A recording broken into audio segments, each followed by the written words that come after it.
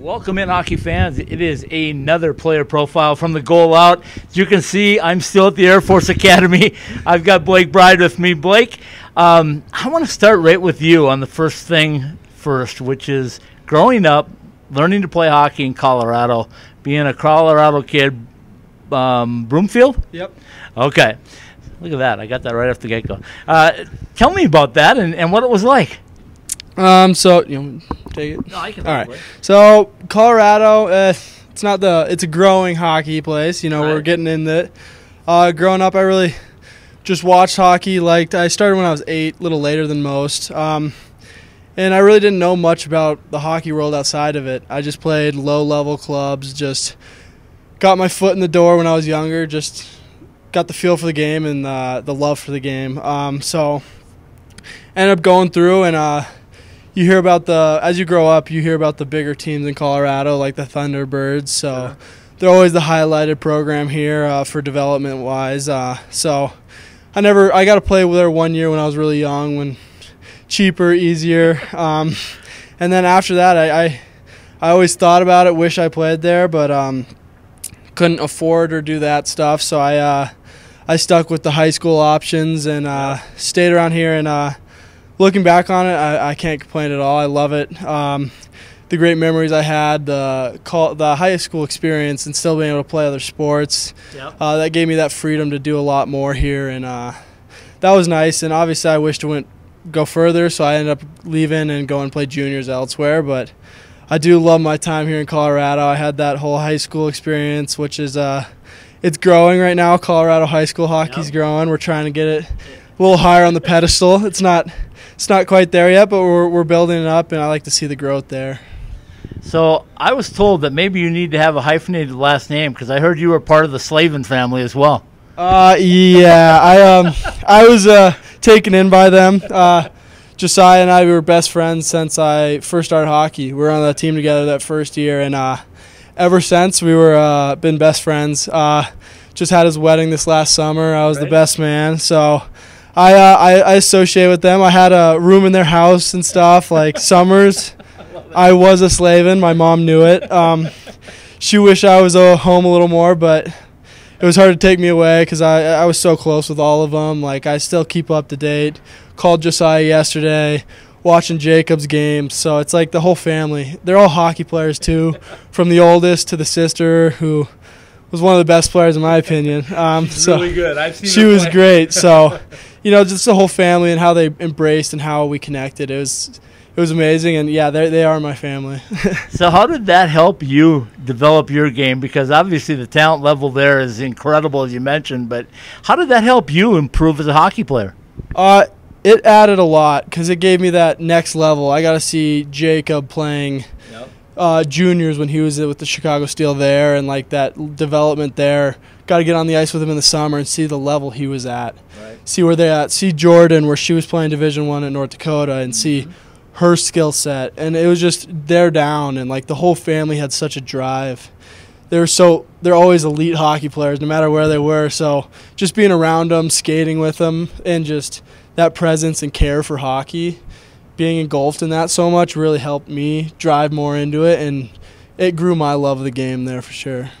And you're talking a little bit about the way you kind of went up the system, played high school hockey, then you played NAHL, then you went USHL, now you're at the NCAA level. For people that are watching this, maybe kids that are growing up, it's something that can be done, isn't it? Yeah, it's a different path. It's one that I think is not as well known as most. Everyone thinks of the AAA straight to the higher leagues and in. But you're not always at your best when you're growing up. You always have room for development. So like I played Bantam A 2 years in a row. I wasn't able to make AA teams. I wasn't able to make NAHL teams my first year. I went to EHL to get a development year in, just because I love the sport. And the thing is, it's just what you could do in 1 year is amazing. Yep. And like, you don't need to always be at the highest level because that might not be where you're ready for.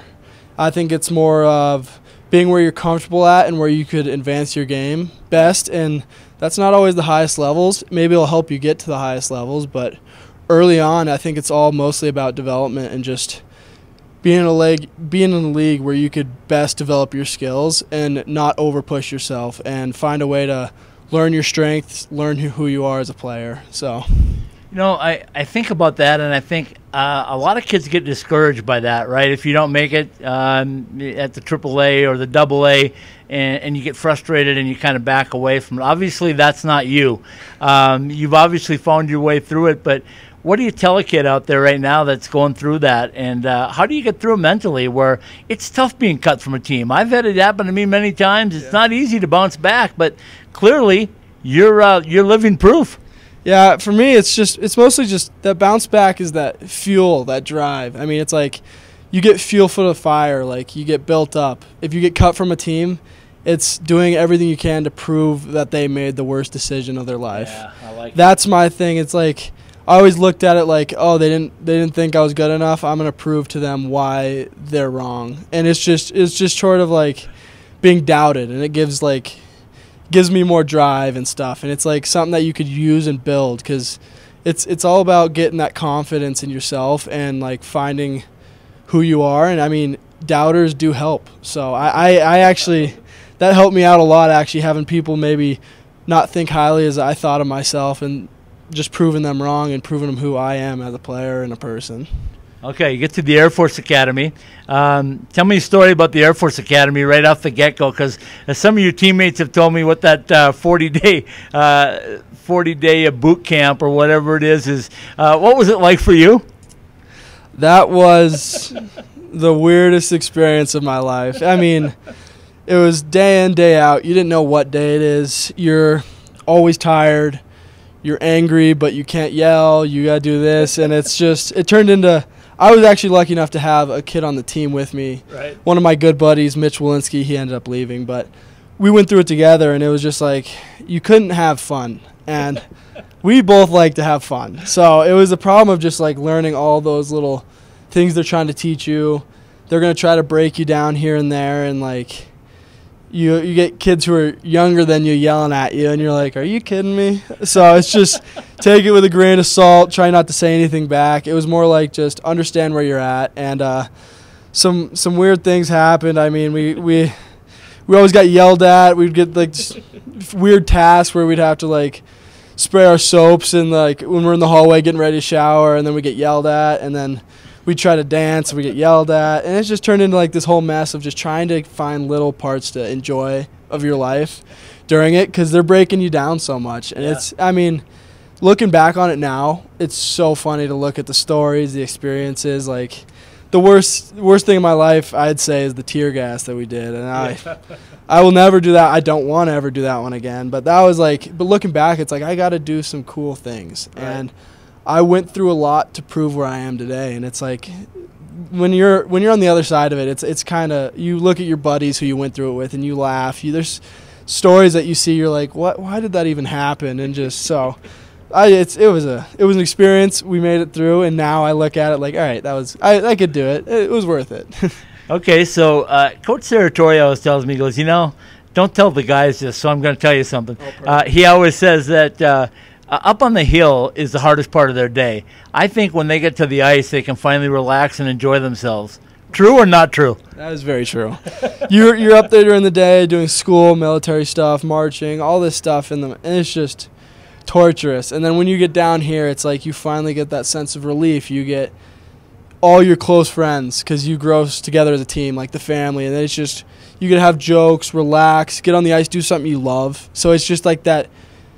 All that stress goes away, and it's just you come down and you just get in your element of something that you love to do, you care about with the people you love, and it's just whole new game. So it's like whenever you're down here, it's always the best time of the day and everything, and you don't want to leave. You don't want to leave the rink. That's basically the moral of it. Well, right now you got a beautiful facility. You got a new locker room this year, and I know you guys spend a lot of time there because who wouldn't? But talk about how Air Force builds a hockey team that is always there in the end. Last year was a little bit more difficult with COVID, but you guys always seem to peak at the right time, which is NCAA tournament time. Yeah, it's just about development through the year. Like this year we have young players, but like overall they always build in a group that has fight, that has determination. It's not like the most skilled teams, but it's teams who are like gonna go and try and block every shot possible.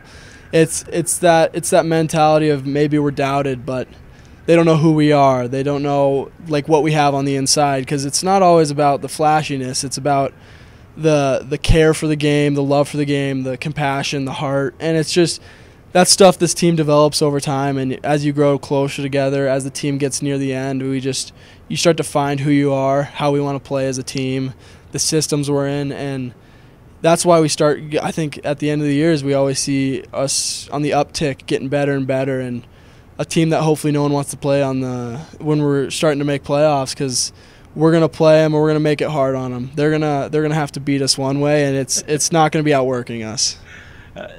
Folks, now you know why this kid wears an A on his jersey, because that's teamwork from the very top, and leading by example, I guess, is what I'm getting at. But you guys have another challenge ahead of you coming up. 4 games, 5 days. You probably haven't done that, if ever. Maybe back in squirts or peewees or something like that. But how do you mentally and physically prepare yourself for what lies ahead of you right before Thanksgiving? Oh, we just got to take it a day at a time before. We got to know that what's coming up on the weekend, it's going to probably be a little lighter on like the weekdays, trying to plan here. Special focus on like rehab or stuff during the week. Try to make sure your bodies are healthy for Friday, Saturday. And like when those games are over, we got to be working on our health there, make sure we're eating right, and then getting the proper rest Sunday where we can recover, because Monday it's a quick turnaround, and we don't ever have really this many games back to back, so it's like a wake-up call for us. It's like, and it's something I think this team is ready for, because it's that battle, that will, and that fight that we could bring, and I think we have that as a team in our identity. So it's something that I'm looking forward to see how we react, but it's definitely going to be a toll on our bodies. I'm curious to see how we fare with this 4 games.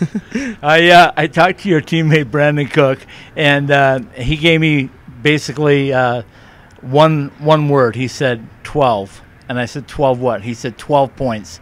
This means 12 points for us in the Atlantic Hockey standings. We're going to go get them. Yep. I like that. That's exactly true. Our goal is to win them all, and it's just one game at a time. And we have that, and I think we're going to go out there and prove who we are in these 4 games for the 12 points. Right. And I don't know. How his mentality is how the team is. We're ready to win. We're ready to attack, and we don't care what's on the flip side of it. This is our battle right now, and it's just about every game, seizing the opportunity, getting every chance, and ending up with 12 points at the end of the weekend. Okay, we can go on forever. 2 final ones for you, though. Right. The first one is, tell everybody out there about I know your game. I've watched you enough now to know your game. Tell everybody what you like to do and what makes you the player that you are. I like to be a pest. I noticed that. It's what I've learned over time. It's also one of the most effective, in my opinion.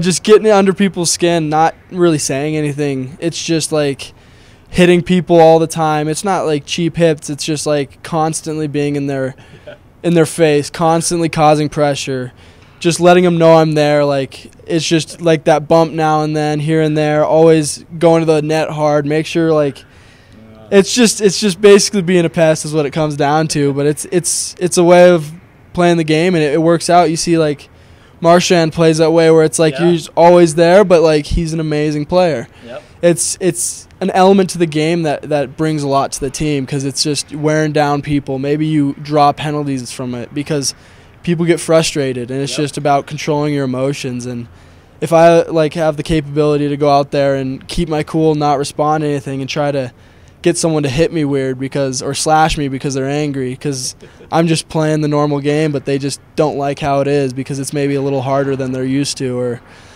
being hit a little too many times. That's something I'm proud of, and that's like a win in my book if I could draw a penalty for our power play to go out there, something like that. Well said. Final one for you is not hockey related, it's academy related, but geospatial science? Yes, sir. Tell us what that is.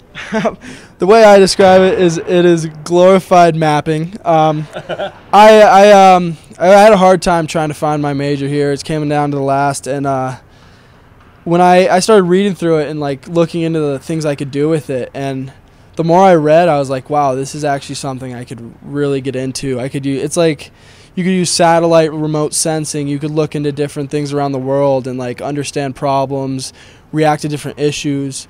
It's something that I want to use because I want to try to do it towards helping people. My end goal is like a firefighter, disaster relief. I want to do something on that side, and this gives me the opportunity to like use satellite imagery to understand what's going on in an area post-disaster or something, or like post-fire, what areas are like gonna possibly get burnt down, or like what areas are safer. And it gives you so many opportunities, and it's a growing field that like helps understand most of the world. And it's a weird one, and at first I'm like, what is this? I read it and I'm like, I don't know what this is.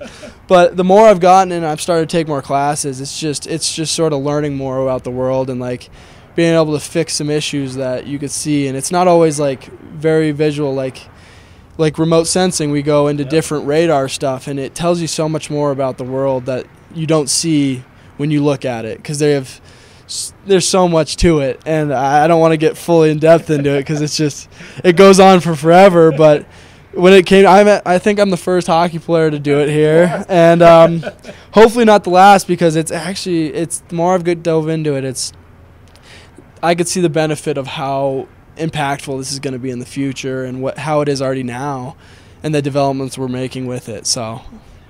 Well, folks, I feel better already knowing this guy's got it in his hands. So, Blake Bride, thanks for spending some time with us. Good luck this weekend in this brutal 4 games in 5 days. You're a Falcon. You're going to come through with flying colors. Thanks for spending some time. Oh, thank you very much. Appreciate it, man.